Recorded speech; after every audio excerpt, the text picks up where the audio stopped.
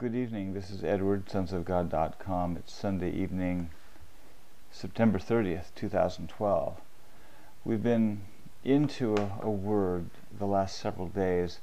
I had hoped that we would have posted it by now, but it's still something in the works concerning this whole realm of spirit that we're involved with as sons.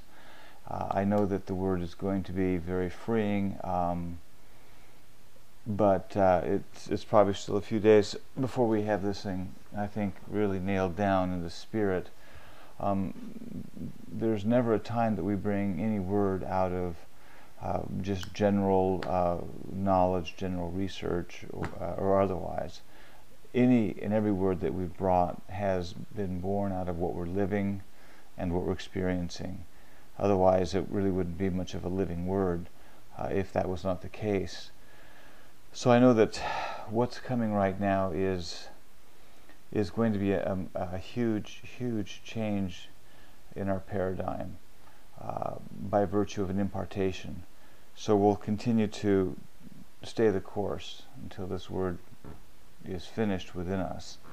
But what I'd like to do tonight is just send a word out to the, I would call it, the gut fighters of the kingdom. And it's interesting, I haven't really looked up Webster's definition of a gut fighter, but you can imagine how intense and what it must be. And I've always thought it's been a term that's been used over the years when in certain circles that we've been around or otherwise, having to do with just the intensity of the conflict that we are partaking of, and the resolve and drive of our spirit, and that's a term that we're going to have to really dig into on this next word. But the resolve and drive of our soul to really drive deep in the execution of what God is bringing forth during this time, with respect to the judgments, with respect to the hand of the enemy. And so Ann and I just want to send a word of encouragement out, because there are often times we can feel alienated, even though we are one in the Spirit and one with Christ.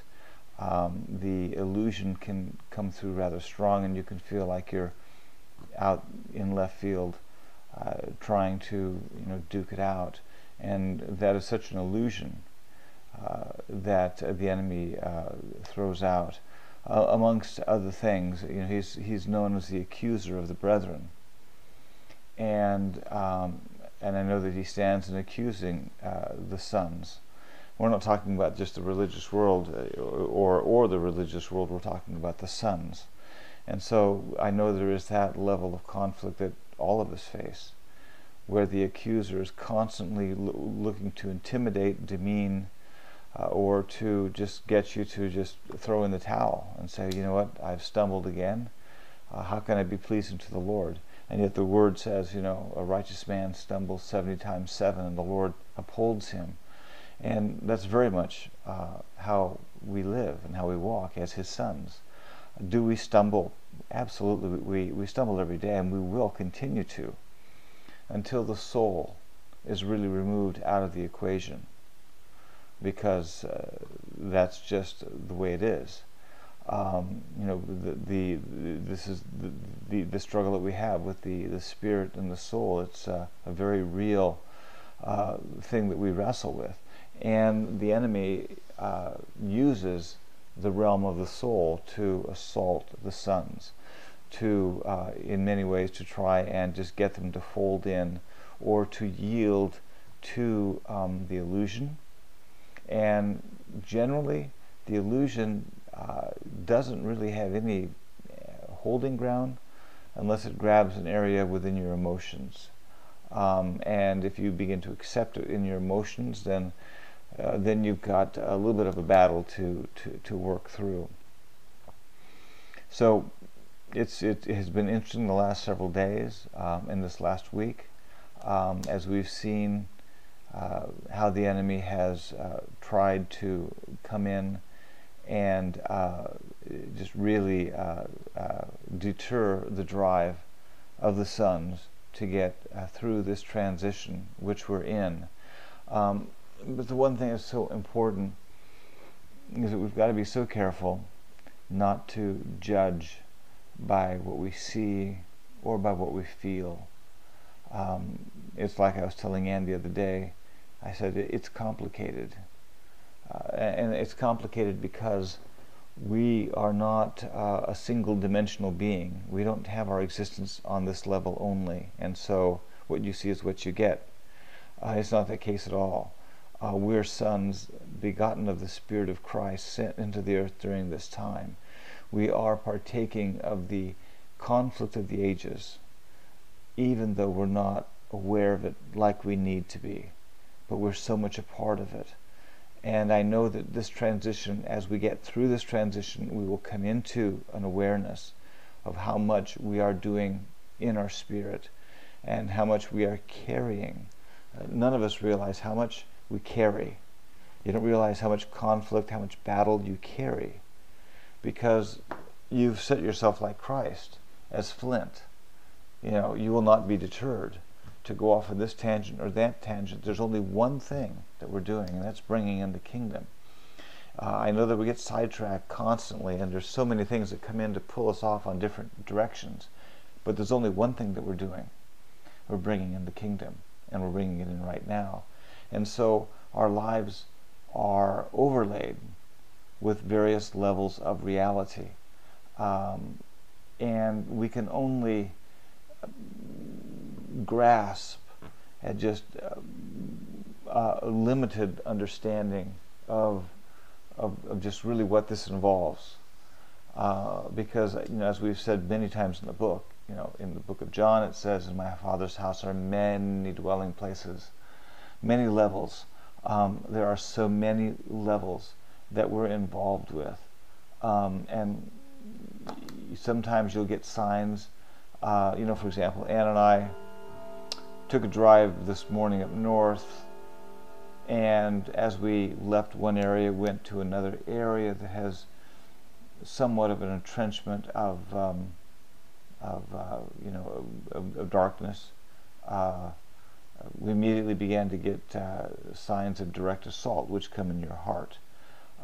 You know, if the enemy would have his way, you know, you'd die on the spot. But then, of course, that's not what's happening.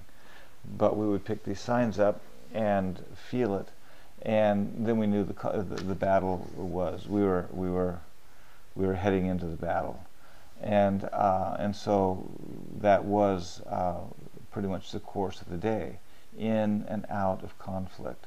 And so you can say, well, Edward, I know that's true.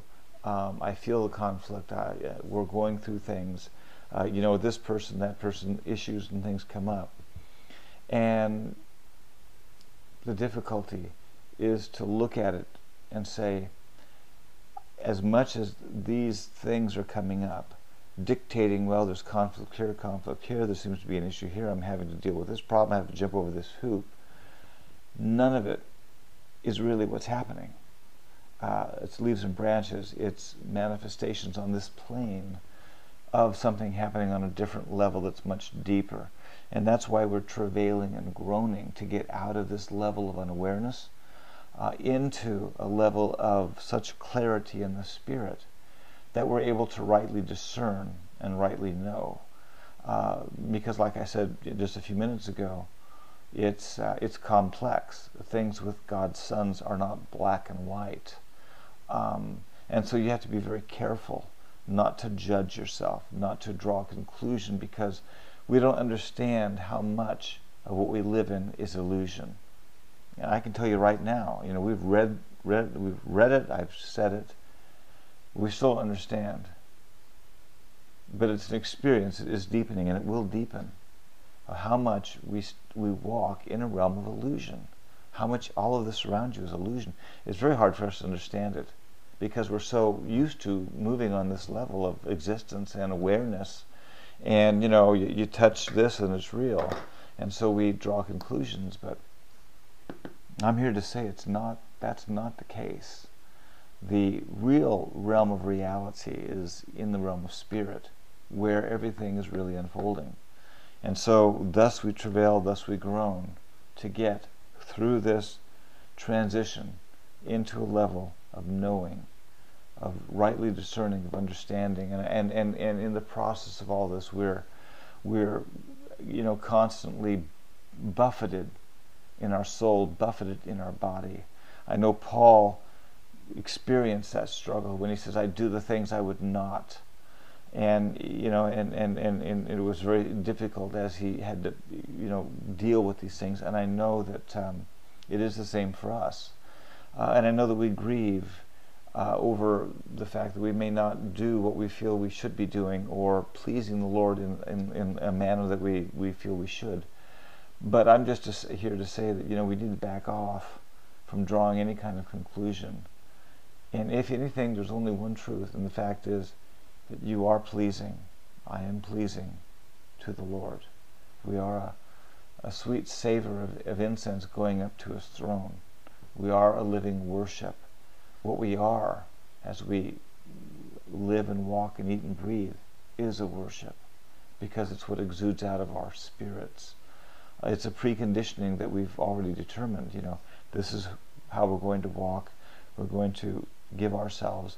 And no matter how much we might feel like a yo-yo at times, the truth is, you are given. Your life is surrendered to the Lord. And as such, everything about you is a worship to Him. You're living worship to the Lord. And so, consequently, we have to be so careful not to judge ourselves, not to look at this temporal passing scene and draw any level of a conclusion as to its reality or its substance, because it's not. So I loose this transition to even hasten. We need to get to the other side of this transition. And I know that this transition involves the letting go of the soul, the dying out of the soul, the regeneration of the soul, because the soul is not going to inherit the kingdom, at least not this soul, in its unregenerated form. So I loose for us just a week of intensity, a week of focus, a week of taking dominion. You should get the signs on the bottom of your feet as you walk out the kingdom. You walk out the land, possessing the land. That's a sign. We'll continue to look to the Lord for this word that's coming about spirit. But I bless all of you, because it's so interesting that the majority of those that we have communication with don't really have a support system. It's not really like we're part of churches or groups. There's very, very few that are part of any sort of group that really are tracking on any of this. Usually it's the Lord taking one from here and one from there. And so it can feel a little bit disconnected. But you know what? Our oneness is in the Spirit, and our oneness is in His presence. And Ann and I send our blessing to you. And I just declare, let this be a week that we take a pray. Let this be a week that we take tremendous ground in the Spirit, and that the spirits that have set themselves against the release of the sons shall be removed. That which continues to work in darkness shall be exposed to the light. And I declare it for this week. We expose that which is being done behind closed doors. We expose that which is hidden behind our back that we're still not able to get a handle on. We expose it to the light, so it becomes obvious to us. We begin to see it and understand it. So we send our love and our blessings. Amen.